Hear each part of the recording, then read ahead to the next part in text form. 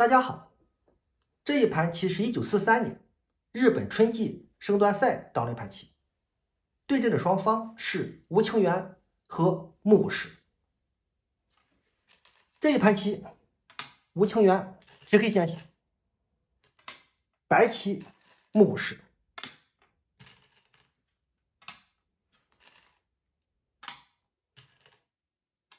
都是3连星，白压住，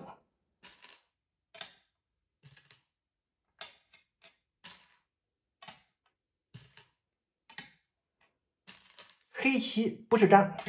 倒虎，黑棋往上贴，白棋本手单退，但是呢，木谷实担心黑棋小飞手脚，下方结构很好，木谷实抢先挂角，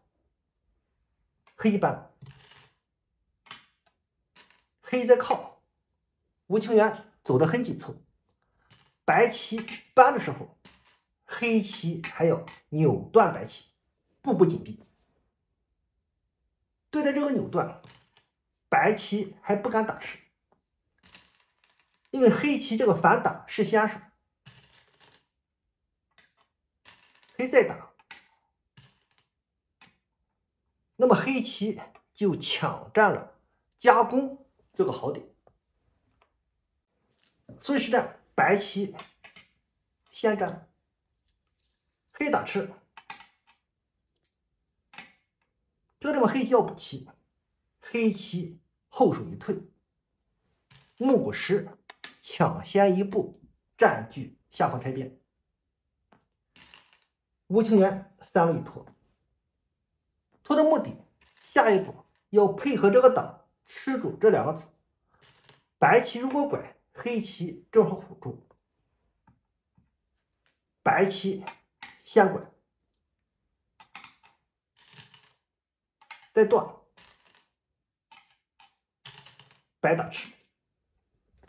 下一步吴清源补住了中央这个断点，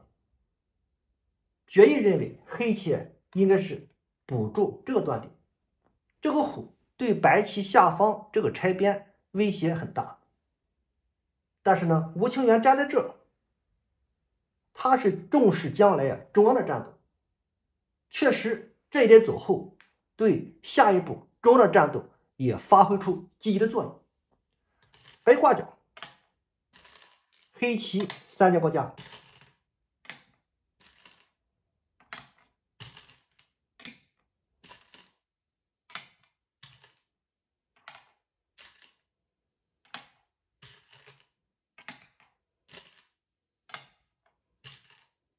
走了一个定式，黑挂角，白棋单关跳，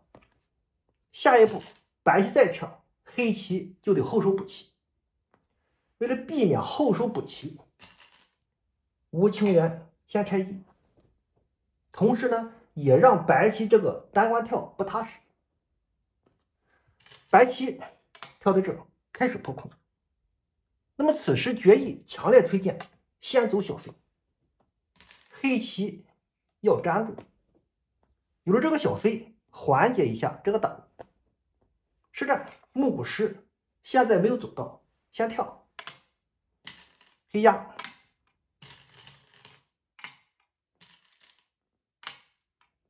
白棋拆一整形，黑棋走的是2路拐，这一手棋很意外，一般的下法走这个尖顶，毕竟上方这个拆3更加空虚，之所以吴清源走这个拐，也是要化解下一步白棋这个扳给黑棋造成的威胁。黑2路拐，白小飞，黑棋彻底走后，这2个子需要处理，木谷实靠住黑棋。对待这种靠，黑棋一般会考虑这2个扳，但是如果现在扳，白棋退，让白棋往这个方向行棋，那么这个子的处境非常不好。于是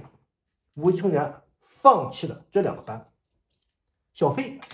刺。这种下法和当今的人工智能的思路不谋而合。白占，黑飞角，黑再爬，扩大眼力。下一步，黑棋仍然不搬。吴清源在这一代的想法是，即使被白棋搬在这儿，甚至是被白棋出这个子，黑棋都不怕。虽然白棋变成后势，但是呢，面对着黑棋这一代的棋形也没有什么发展，所以吴清源没有走这2个班。但是话又说回来，决议此时强烈推荐这2个班。吴清源实战跳在这儿，加强上边，白棋先靠压，把这个地方头走到中央，吴清源又爬了一个。决议还是推荐此时走这个班。吴清源藏在这儿，白棋占据了这个要点，黑棋扳角，目5时吃住这个子，上方的白棋变成后势，黑棋也得到了这个角。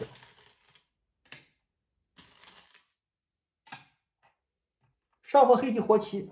白棋有缺陷，不断的黑再冲，白一长。在这一代的战斗，吴清源的思路和决议背道而驰，现在是白棋优势。但是下一招棋，吴清源抢先下方打入，虽然白棋优势，但是呢，反观白棋并不好下，因为左边的白棋没有活，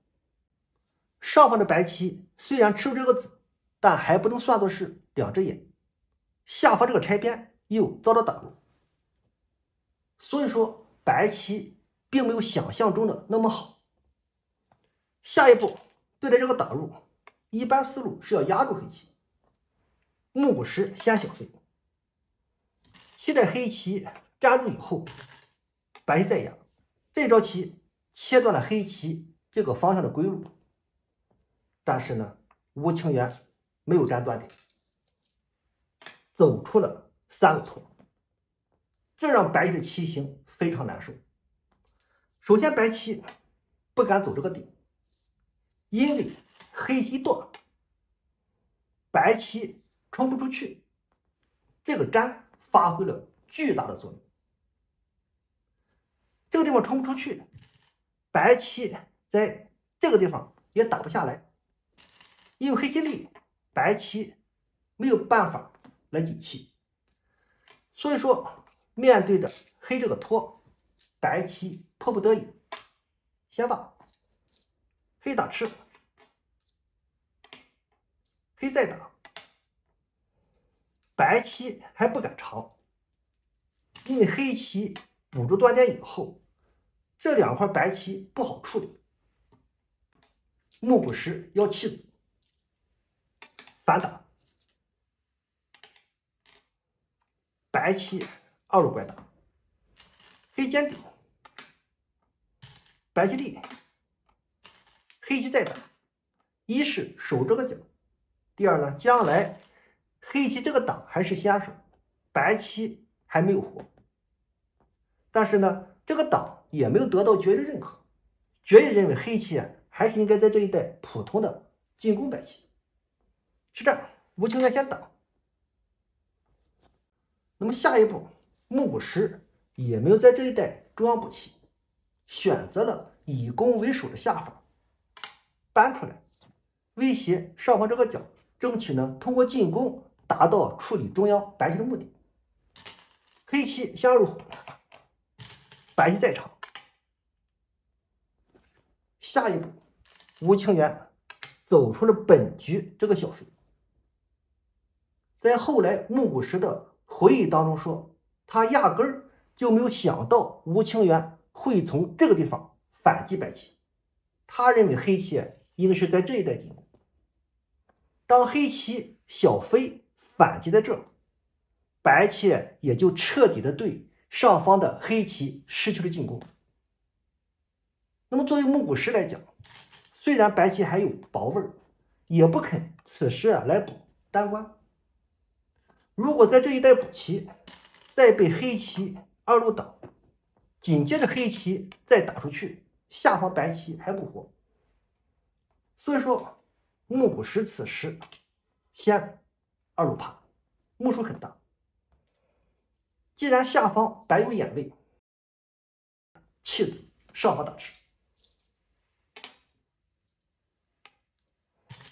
白棋往外晃，黑棋夹了一走，下一步扑进去开劫。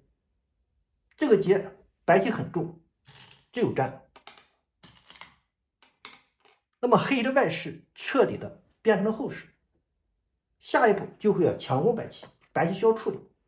处理的方式，木谷实仍然不是这样普通的跳，拖了一步，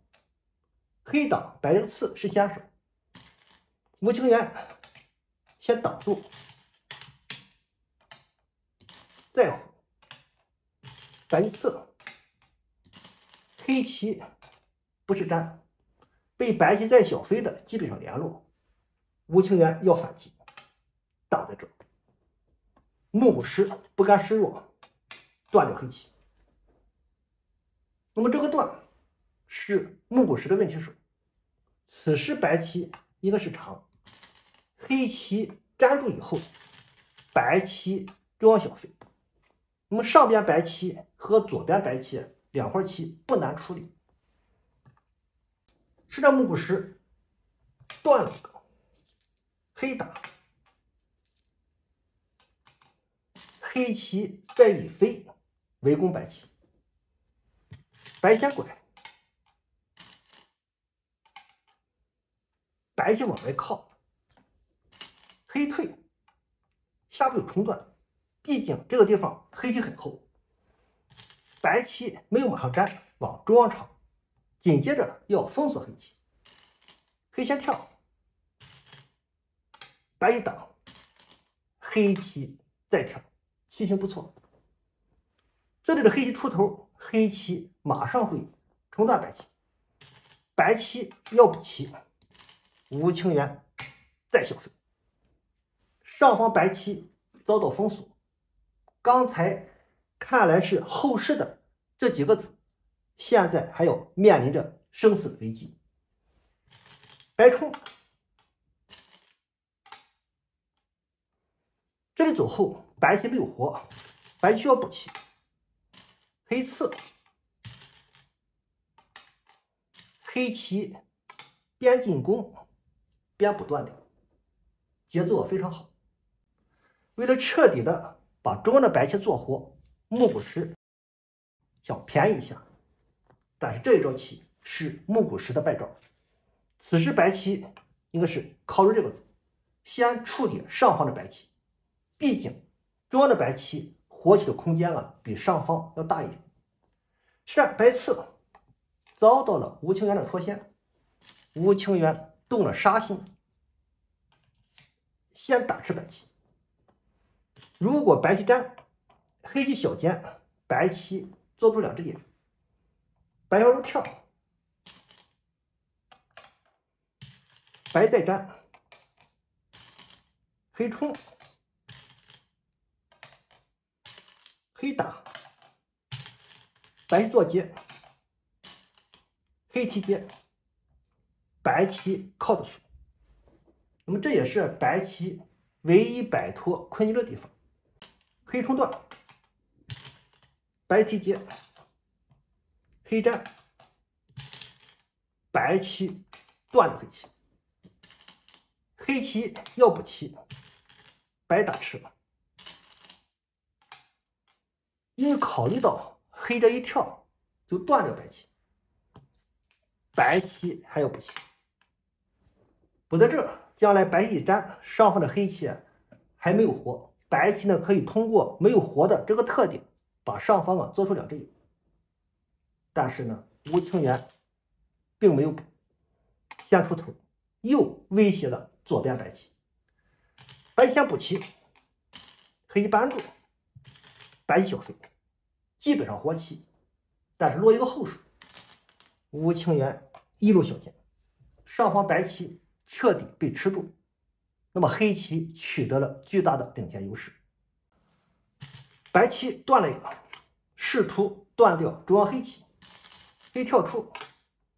木谷实来点将，这也是木谷实最后的努力。黑打，白棋搬了一个，白棋靠压，争取把黑棋封锁在中央。黑搬，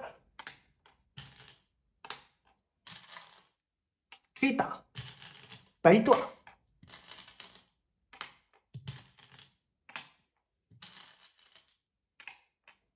白棋拐吃这个子。虽然白棋在右边的战斗当中有一定的收获，但是又落了一个后手，被吴清源占据了全盘最后一个大关子。至此，木谷实就失去了取胜的悬念。最终这一盘棋，吴清源中盘战胜了木谷实。